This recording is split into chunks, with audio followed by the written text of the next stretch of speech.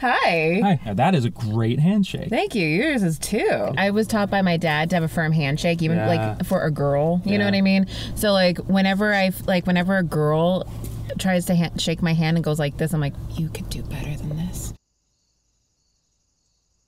I feel like artists, we're emotional beings and we need a touch or a feel or a connection more so than some other people that don't, I guess, need that connection. Yeah, I see that. I was in musical theater since I was 7, so... You're one of those people. I'm one of those kids. I actually constantly singing all the cast recordings for the newest Broadway show. Theater, I think, saved me, to be quite honest, because I'm dyslexic. So school was never the place for you that you felt like you fit? No, never. My mom and I had to teach myself how to read. I was in that bad of a school district. They didn't catch me being dyslexic until I was almost in high school. Oh my goodness. They were passing me. I had like a 3rd grade reading level in 8th grade. How I would do plays and everything is my mom would read the lines for me and I would memorize them like while she was reading them out loud. There's different ways that people learn and grow and move and play, and I've heard all these art programs are going out of the schools now. From funding. And like I had a C average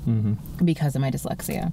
And the only reason that it kept me going is to be able to do the plays, to do the pottery classes, choir, everything. Like that was my world that I could escape, you know, being judged. The only thing I ever cared about was performance. Yes. Most people who do not know what it feels like to be on stage, they don't understand the adrenaline. Yeah.